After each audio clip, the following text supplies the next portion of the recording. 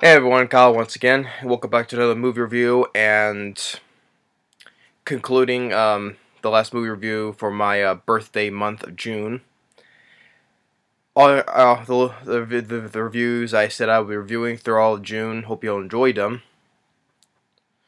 And now getting to the last one, I said I'll be reviewing to conclude for my birthday month of June. Especially I wanted to review this film, and this is another one that released in 1997, reviewing for its 20th anniversary, which is another one I also wanted to do as well. It's a film that I really love and enjoy, and I know that my friend Peter Freakout 10, he's long waited for me to review this film. So for Peter, watching this, hope you really do enjoy it. For you wanted me to review this film, and so for the 20th anniversary movie review I'll be reviewing is the horror film Event Horizon. And the Event Horizon, released from 1997. This is the special collector's edition. This is the 2-disc edition. You can see right there. Infinite space, infinite terror. The tagline. And I love this movie. It's a really, well, it's basically, the reason why I love it is because it's a haunted house movie in space. That's basically the gist of it. And which I really like that idea, because you don't see that nowadays. And it's sad, sucks about that though. And probably a lot of the reason why was not well received, because it borrows like elements from other horror films as well. Like they say, it's like they compare it to like Hellraiser or The Shining or 21: A Space Odyssey, The Black Hole. Now, The Shining I can understand, and a little bit of the Hellraiser stuff. I can understand stuff like that. I would say basically like The Shining, you take that and you put it in outer space. That's basically what I would put it as. So yeah, I would basically, yes, it's basically The Shining in outer space, and I enjoy it, and I enjoy that idea. And for a 2-disc edition, it has a lot of features, which has a commentary with the director Paul W.S. Anderson, the producer Jeremy Bolt, the making of the Event Horizon, 5 documentaries, Into the Jaws of Darkness, The Body of the Beast, Tutum, whatever that word is, Ex Furnace, whatever it is, The Scale to Hell, The Womb of Fear, The Unseen Event Horizon, The Unfilmed Rescue Scene, Conceptual Art, montage of paintings and drawings, uniforms, ships, and more, The Point of No Return, the filming of Event Horizon, the original trailer, and video trailer. So it has a lot of features. And like I said, it's directed by Paul W.S. Anderson. Before this, 1995, he directed Mortal Kombat, which I enjoy. But this is my favorite film from Paul W.S. Anderson. 1998, the next year after this, he directed Soldier with Kurt Russell, which I like. Then after all the stuff with Paul Anderson, which I'm not a fan of his Resident Evil films. Well, he had directed the second film or the third film, but the first film and then the other sequels after that. And Three Musketeers, the 2011 one. But I like Death Race from 2007. With Jason Statham. I like that film. To me, that's like the last. That was like the last good film that he did. That was like now over 10 years ago, a decade.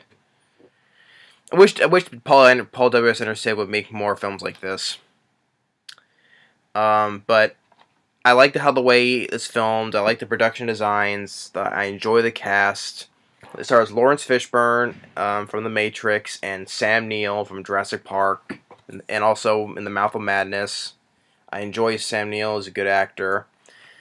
He hasn't done much, though, recently, which I know he was in that film, what was it, The Hunts for Wilderness People, or something like that. I know he's going to have like a little role in Thor Ragnarok, which is, hey, cool, Sam Neill in a Marvel film. Especially in the same film with Jeff Goldblum as well, which 2 actors from Jurassic Park are going to be in the Marvel Cinematic Universe. So even if Sam Neill has a little role in Thor Ragnarok, I say, hey, Sam Neill in a Marvel film got my attention there, because I enjoy Sam Neill. And Laurence Fishburne in this, I thought he was really great in this film. I enjoy him as an actor as well. Supporting cast, you have Kathleen Quinlan, which she was in Breakdown with Kurt Russell, which that was in the same year as this film. Julie Richardson, who was in 101 Dalmatians. I know she's been in other films, but I almost remember her from also 101 Dalmatians. Jason Isaacs, which he was also in Soldier, and of course from the Harry Potter films as the what's that kid's name, the father. I can't remember his name though, but and he's not a complete douchebag in this film like like what other characters he's played in the film and other films. Sean Pertwee, which he appears in he was in the show Gotham as Alfred. Richard T. Jones. I don't remember what other films he's been in though, but I like him in this film. Jack Noseworthy, which also he was also in Breakdown. He was one of the bad guys who worked for J.T. Walsh, also with Kathleen Quinlan. They were both in the film Breakdown. And yeah, that's the whole cast in this film. I thought they all did a good job for the supporting cast as well. Like I said, I like the production design of the film, and I like the music by Michael Kamen. I like the score to the film. It's good enough pace. It's only about 95 minutes. But the film wasn't received well by critics. It's a 24% Rotten Tomatoes, but at least has a decent rating on IMDb. It has a 6.7. So the film flopped with its a budget of $60 million, made like $26 million in the U.S. So it was a flop, sadly. But despite all that, it has gained a cult following over the years, which is kind of nice. Now I know that there was like a whole bunch of footages, because this film was supposed to be a lot more bloodier. Because this film it is bloody in this film. It has lots of good gore in this film, but there were supposed to be a lot more than that though, and I guess it was test screened by critics though, and they didn't like all that stuff, so they cut a whole bunch of stuff out.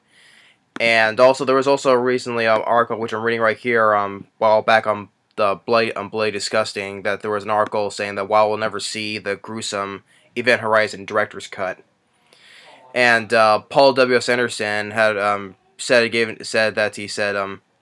there's a lot more that was shot that is in the movie, but you'll never see the messed up version because we made Event before the kind of DVD revolution. DVD ushered in this era that when you have additional footage, deleted scenes, things like that, there will be no call for that back when we were doing VHS cassettes and Laserdiscs, because that's why pretty much the only way you can see that footage is on an old VHS, And as he keeps on saying, so the material wasn't archived very well. Since the movie became a big cult classic, Paramount never have asked us to come back in and do different versions. We looked for the material; it just doesn't exist. So basically, after the footage, they basically got rid of the footage. I guess they probably erased it from existence now. So we're never going to see the unrated director's cut of this film, which is sad, because I would love to see more of the brutality and messed up stuff like that. So it's sad, and that sucks. But the film was bloody enough as it is, though. But I would like to see more of that brutality, and that did not make it in the film. But we're never gonna get that now, unless you find an old VHS tape, and you probably can see that though. But people don't use VHS tapes anymore, sadly. Unless someone like me, I can, because I still watch VHSs, so maybe I can find one of those, and maybe I can see it on that though. But yeah, that sucks. But anyway, I like how the way Take the Shining in Outer Space. The story goes, it's in the year 2047, and Sam Neill plays Dr. Weir. He's the guy who he designed the ship of Event Horizon. It's been lost for many years, but now all of a sudden it came back, and he's with this rescue ship, Lewis and Clark, with its crew, the Captain Miller, played by Laurence Fishburne, and he explains that what the Event Horizon can do, like it was designed it was designed. It has this thing called the gravity drive, where it can fold space or bend space. You know, if you want to go from point A to point B over here, it has this gravity drive. They can just fold it, and basically, it's a black hole or a wormhole to cut through and get through that way easier to get to that way easier. I'd say. They say black hole, but it's basically like a wormhole. It creates a shortcut to go from point A to point B a lot faster. So, but apparently, it went to someplace else, and when it came back, which they didn't know this though, but when you find out though, it came from one place basically to another dimension, a not so good place, and it came back. It's alive, which they find out it's alive, but they don't know that yet.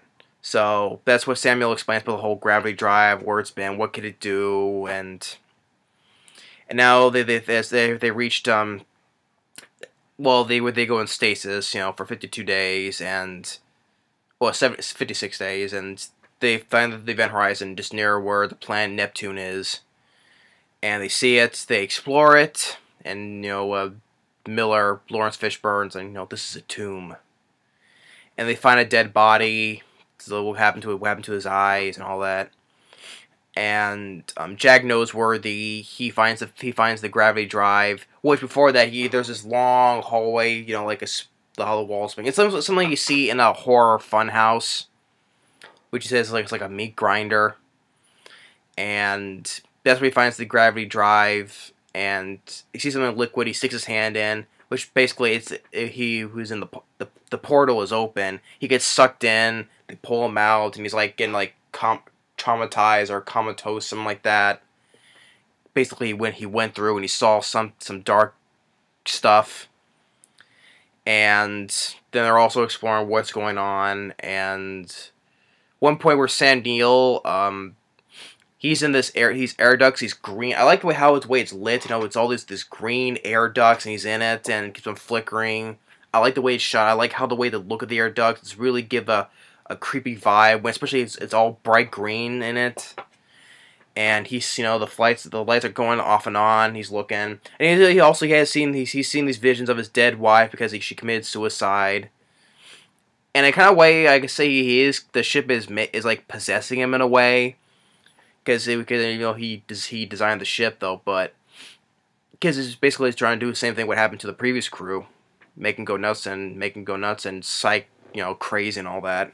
Because they find a footage, they scramble the footage, and they see what happened to the crew. Like, everyone's all full of blood, covered in blood, and like a person in the video is like holding eyeballs in their hands. So he's kind of make like right away possessing Sam Neill, and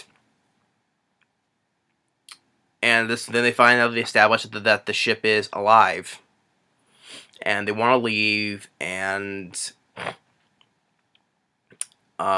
with Jack Noseworthy, he is like still in that trance-like state, and he goes in the airlock, and he's like, you know, if you've seen what I've seen, you do want to be alive. And they try to talk to him, but when the thing starts, the airlock starts going, he kind of like snaps out and he's like, open the door, and then the airlock is starting to open. He sees like his veins, his skin are popping out, and he's covering his eyes because you see the blood around his eyes are starting to go as well. And Laurence Fishburne, he's outside, and he's trying to go as fast as he can in the spacesuit to help him.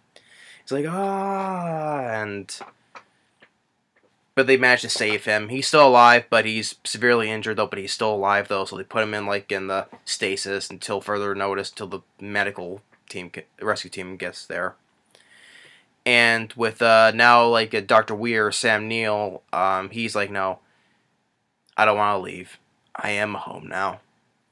And the next thing with Kathleen Quinlan, like how the ship knows, it's mostly knows about their fears and all that, and makes you see hallucinations. Like Kathleen Quinlan, she sees the vision of her son. You know, she's walking toward him, and all of a sudden she falls down, and she wham, splat on the floor where there's water, but it splashes though, but all of a sudden the water explodes or splashes with blood, and she falls because she fell away from a great drop a distance, and then yeah, she kind of the water when she falls splashes, blood explodes and she dies. Sam Neill sees her, but then now he's gained the vision of how his wife committed suicide, but then the vision of her dead wife with the no eyes, like, oh, I'm here, I can show you things, and does the same thing with his eyes, like, ah. And he takes one of those bombs that was in the long corridor. He takes one of those bombs and he rigs it on the Lewis and Clark. Sean Pertwee, as Smith, the pilot of the ship, he finds the bombs, but it's too late. And he knows he's screwed, and he dies. The ship explodes. And Richard T. Jones as Cooper. He was outside the ship, and he gets pushed away from. He's like, oh, what does this shit happen? Why does that happen to me? And he uses his air pressure to launch himself back to the ship. Like, whoa, here I come, motherfuckers! And then Jason Isaacs, he's the next to go, because Sam Neill, his face is all fucked up, basically, and his eyes, he has no eyes. And he kills Jason Isaacs very gruesomely. You hear of him cutting him open, and then when Laurence Fishburne finds him, he's strung up, and his his chest open in a way, then his guts are all on the table. Very brutal and gruesome looking scene. How the way he's strung up, and his skin is pulled open, his chest open, and basically his guts are on the table. So I would like to see more of that. Well, probably anyone who likes this film would like to see more of that unrated director's cut, more of the gruesomeness of the film. But no, but I got enough of that just the rest scene alone right there. Just seeing all that, just ugh. So, and then Laurence Fishburne confronts with Sam Neill, and he explains how the ship came back from another dimension, and it's alive, and it came from a very hellish place, basically. And now it wants to take us back, and it wants the crew. And when Richard T. Jones shows up, and then Sam Neill shoots sort of like a nail gun, he shoots at the window and takes all the air out of it, and he gets sucked out into outer space. And so now it's just him, Laurence Fishburne, Joey Richardson, Richard T. Jones. And with Laurence Fishburne, he was going to manually arm all of the bombs on this corridor, because what it is that all the bombs are on this corridor, this long corridor. They can explode it and send basically the front of the ship is can be used as a lifeboat for them. And with also Laurence Fishburne, he also has a hallucination of a guy who's all on fire and sorry about that if you hear the phone was vibrating. Of a guy who was on fire. I guess it was back when he couldn't save the person, and so he gets where the gravity drive is. It's all on fire. Lots of good actual flames on the gravity drive, and then Sam Neill, he comes back and he's all full of these markings. He's all naked and bald and all that. He's the ship wouldn't. I knew the ship wouldn't let me leave. It wouldn't let anyone else leave. It's coming to take us back. And he's I know. To hell, you know nothing. Hell is only a word. In reality, it's much, much worse. Sam Neill did a really great job as delivering. Becoming very evil and possessive type of way. He did a really great job. I enjoy Sam Neill. He's a great actor. He hasn't done really much of these films now anymore. So sadly. Because I like him in John Carpenter's The Mouth of Madness. I know Jurassic Park. Anyone knows Sam Neill's Jurassic Park still, but The Mouth of Madness and among other films as well. I enjoy Sam Neill. Laurence Fishburne, he was great in this as Captain Miller as well. I enjoy him from the Matrix films. I know he's been playing Perry White in the DC Universe films, as the Daily Planet. But he wasn't the problem. I enjoy Laurence Fishburne, but many other films, like his appearance in John Wick 2 recently. I enjoy him because it was nice to him reunite with Keanu Reeves after all the years since the Matrix films. It was nice to him to see him with Keanu Reeves and John Wick 2. So I enjoy Laurence Fishburne. Good actor. And he was great in this film. And he fights like Sam Neill, hit him with this big pipe, and he's like, "You won't take my crew." And then Sam Neill's showing him the visions of what's going to happen to them. "Do you see? Let me show you." And he's getting Sam Neill, like, he's like, well, he's telling Sam Neill, like, "Take me. You leave them. You take me." He's like, "No, there is no escape." And he's like, "Do you say? Do you say?" And then Laurence Fishburne, he self-sacrifices himself, pulls the trigger to start the bombs, like, "Yes, I see." He's like, "No!" And destroys the core, sets off the bombs. So Jolie Richardson and Richard T. Jones, they're safe on the lifeboat. That is, the rest of the ship gets sucked into the black hole by the gravity drive. So Laurence Fishburne, he sacrifices himself for the rest of his crew. So he gets pulled into the black hole, back into that other dimension.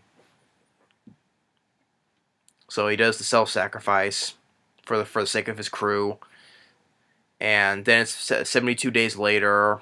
So it was the rest of the crew, including Justin, he's still alive still. Jack Noseworthy. And Jolie Richardson has this nightmare where when the rescue team gets there, he's like, "Okay, so it's okay, they're with us." And Sam Neill is there. He's like, "They're with us." But but it's a nightmare, and she's like, in a state of shock. But Richard T. Jones is saying, "Oh, hey, Stark, I got you, Stark." And the medical team is there and it's like, "I need a sedative now." "It's okay, the crew's here." And the film ends with that music. I forget what the name of the song for that the song is playing during the credits. It's like,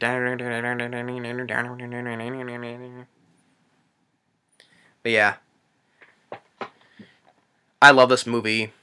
I know it's a little more short than it, but it's a simple story, but it's straightforward. It's simple. It's basically The Shining in outer space. The ship is alive and wants to play in your fears and possess you, basically. That's what it did to Sam Neill. I don't know what more I can say. It's a fun horror film. It's basically a haunted house in space. Yeah, you take elements of The Shining. Yes, like speaking with The Shining, has the Richard T. Jones see blood drip from the walls, and Jolie Richardson see this tank fill up with blood and explodes. I can see it kind of takes place like from the elevator scene in The Shining with the whole elevator of blood. I can understand that though, but if I enjoy the film, I can let that go. Because hey, take something from The Shining, which is a good thing.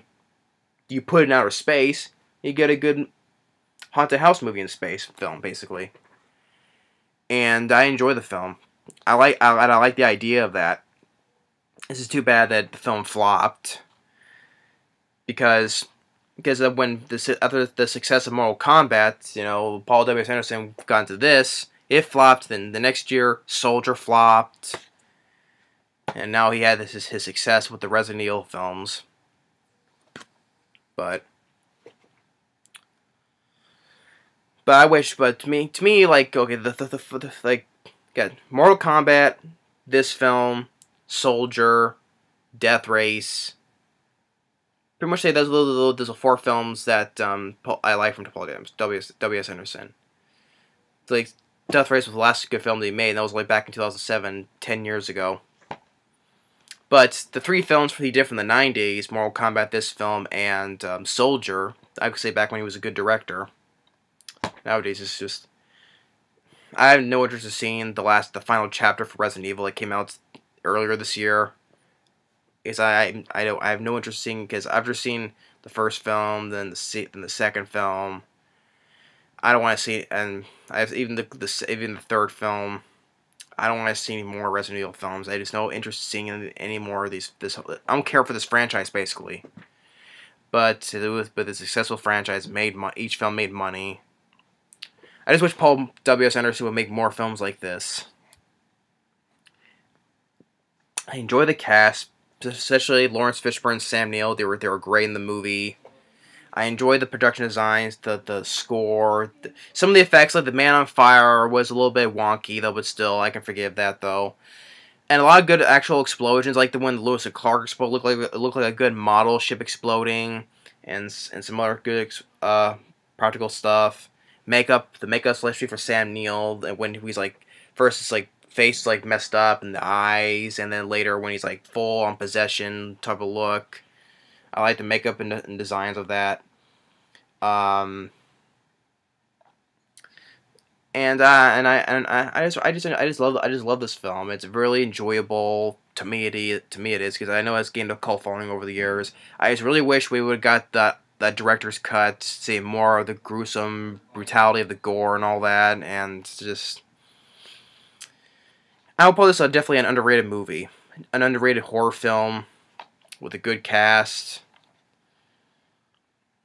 and it's well paced, 95 minutes.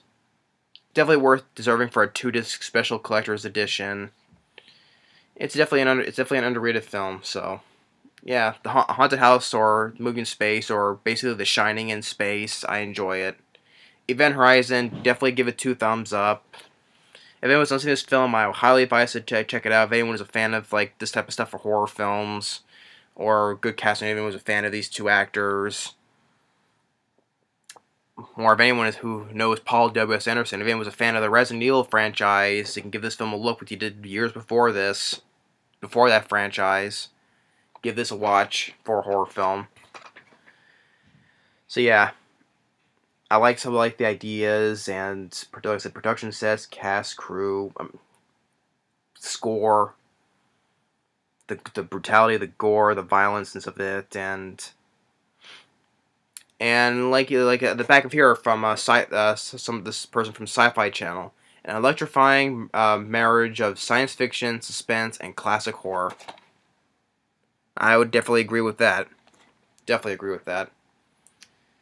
So yeah, and I like the way the things look, like the air duct scene, the green air ducts, or the like this scene right here where my finger is, how the way like something you see in a horror fun house. I like the way the gravity drive is, and the real practical modelness of the gravity drive, and